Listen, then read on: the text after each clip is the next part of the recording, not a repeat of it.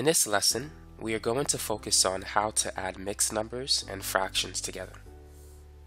So let's start with a simple example. 5 and 2 over 7 plus 3 over 7.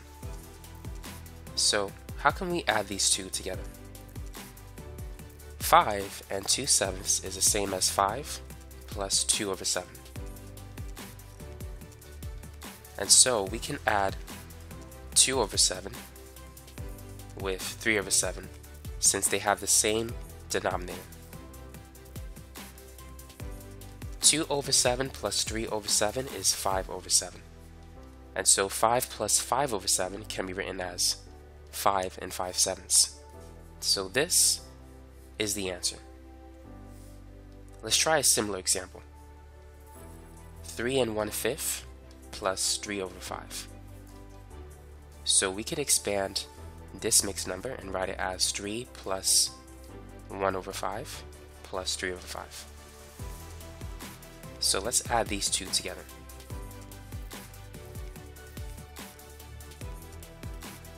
One over 5 plus 3 over 5 is 4 over 5. And so the final answer is 3 and 4/5. And that's it. So go ahead and work on these example problems. Add 2 and 3/11 plus 5 over 11. And then try these as well. 3 and 1/9 plus 4 over 9. And finally, 5 and 3 over 13 plus 7 over 13. In the first example, all we need to do really is add these two fractions since they have like denominators. 3 over 11 plus 5 over 11 is 8 over 11. So the final answer is just 2 and 8 over 11. For the second example, all we need to do is add 1 over 9 plus 4 over 9. 1 plus 4 is 5. So this will give us 3 and 5/9. And for the final example, we just got to add these two fractions, 3 over 13 plus 7 over 13. And 3 plus 7 is 10. So it's 5 and 10 over 13. And that's it. Now let's work on a similar problem, but slightly different in a way. So let's add 5 and 6 over 7 with 5 over 7. So based on the last examples, we know we can just add these two fractions together. 6 over 7 plus 5 over 7 is 11 over 7. But can we leave our answer like this? Notice that we have an improper fraction. So we need to do something about that. So what should we do with 11 over 7? The best thing to do is to separate this into two smaller fractions. One of which is 7 over 7 because when you divide 7 over 7, it will give you a whole number. Now the difference between 11 and 7 is 4. So that's the remainder, or the remaining part of this equation. So you have to make sure that this fraction equals the sum of those two fractions.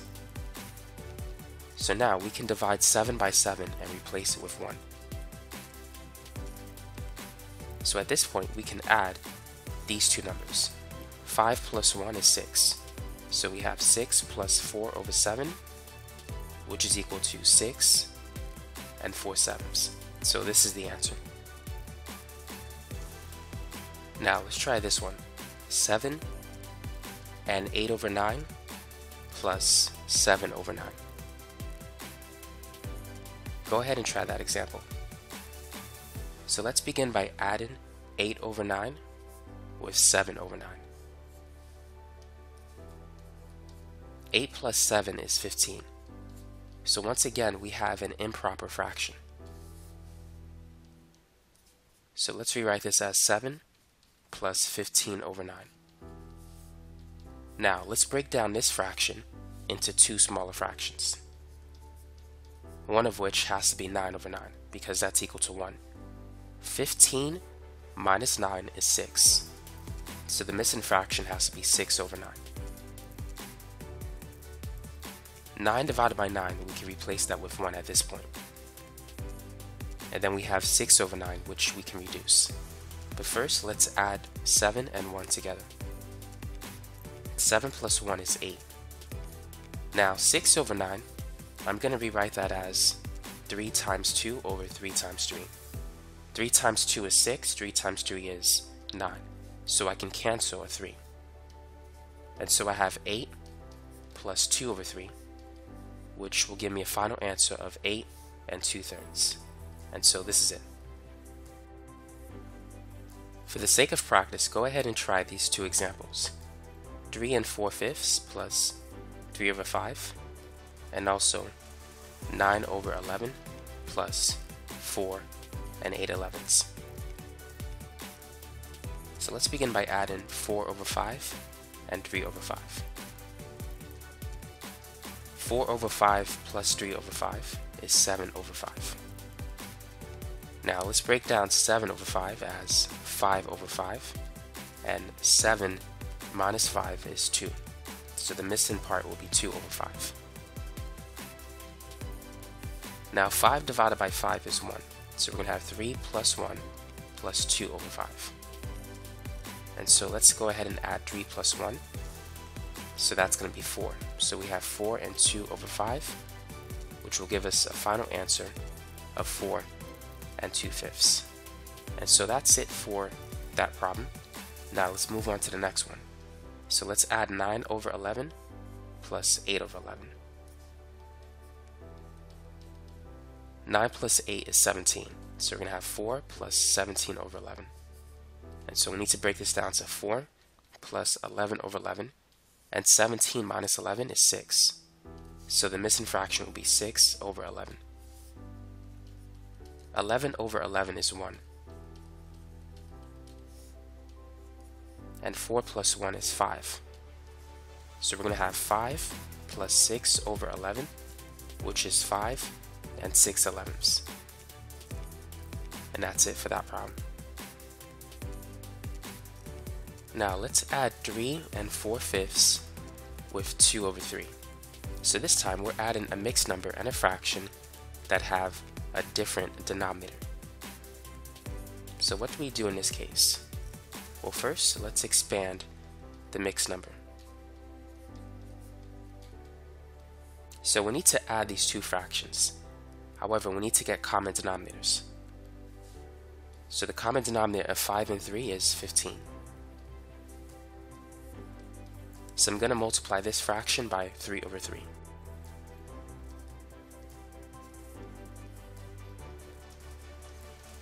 Now for the second fraction, I'm going to multiply it by 5 over 5. So 4 times 3, that's 12, and 5 times 3 is 15. 2 times 5 is 10, and 3 times 5 is 15. So now at this point, I can add these two fractions.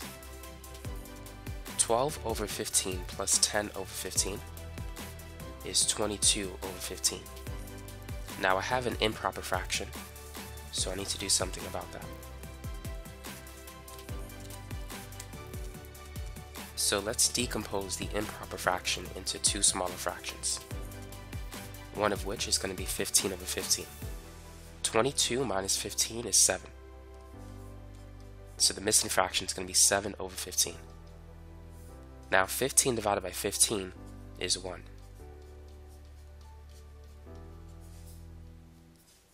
And 3 plus 1 is 4.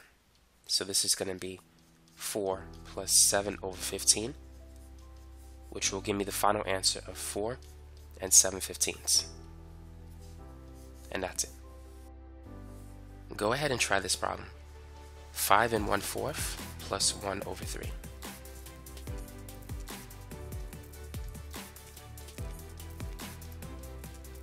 So we need to add these two fractions. And once again, we need to get common denominators. So 4 times 3 is 12. We need a common denominator of 12. So I'm going to multiply 1 over 4 by 3 over 3. And 1 over 3 by 4 over 4. So 1/4 times 3 over 3, that's going to be 3 over 12. And 1/3 times 4 over 4 is going to be 4 over 12. So now I can add these two fractions. And so 3 over 12 plus 4 over 12 is 7 over 12. So my final answer is 5 and 7/12. By the way, if you want more examples on, let's say, fractions and mixed numbers, check out the description section of this video. And you could find other videos on fractions and mixed numbers if you want more practice problems. Now let's move on to our final example. 7 and 5/6 plus 3 over 4. So we can write this as 7 plus 5 over 6 plus 3 over 4.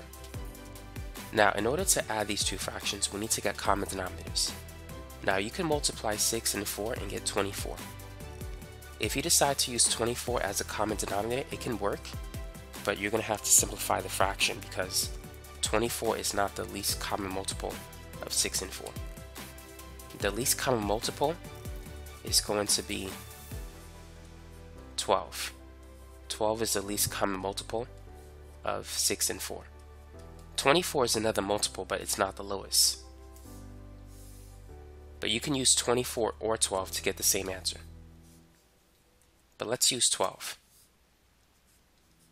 So I'm going to multiply the first fraction, 5 over 6, by 2 over 2. And the second one by 3 over 3. If you're wondering how I'm getting these numbers, 12 divided by 6 is 2. So that's why I multiply that fraction by 2 over 2. 12 divided by 4 is 3. And that's why I multiplied the second fraction by 3 over 3. Just in case you were wondering.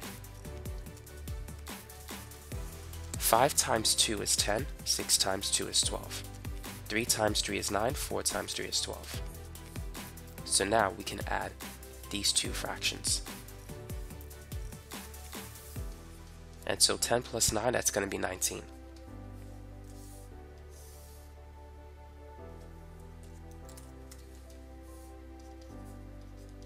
(19 over 12), I'm going to write that as 12 over 12.